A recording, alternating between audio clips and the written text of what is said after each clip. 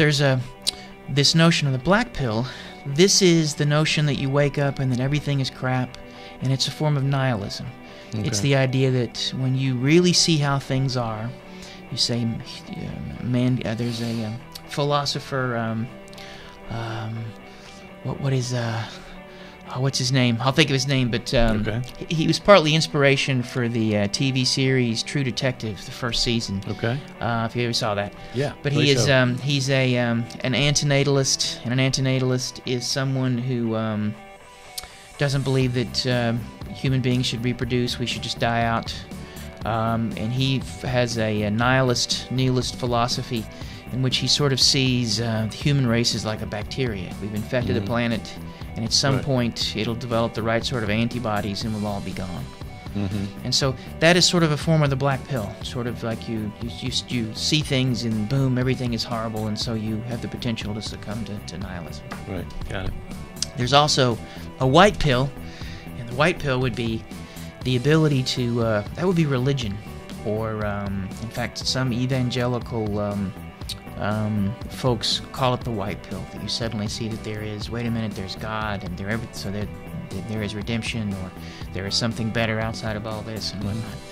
And the point of bringing up any of those sorts of pills is that each of them represent a way of being able to dance and deal with reality.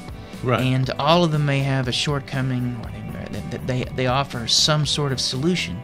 And they have a parallel, I think, in some of the things you and I have been talking about here in terms of how do people engage with themselves in the world in such a way that, I don't want to use the word happy, because that's a pill in of itself.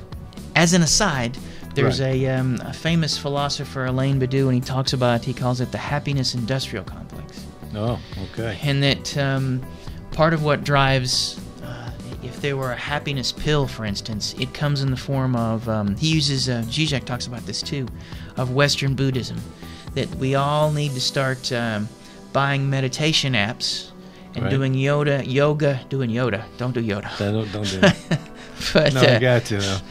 There's a couple of jokes in there. I'm not going to go there. I know. But it's good that you can hit on it and then go back to the topic. That's because I woke up at 4 this morning. I'm tired. That's the only reason. But yes. So the idea that where was I at with this thing? Oh, it was the yoga or and all this sort of stuff and meditation, and all those are a form of either the black or the blue or the red pill. They could be the blue pill because they allow you to become better consumers, better cogs in the machine of capitalism, without ever really questioning things. Like, for instance, again, why do we need to meditate more? The things that you feel, the fact that you can't sleep, or the fact that you have, you're always anxious, maybe something you need to know as opposed to being numbed from. And the goal would be, how do we engage with ourselves?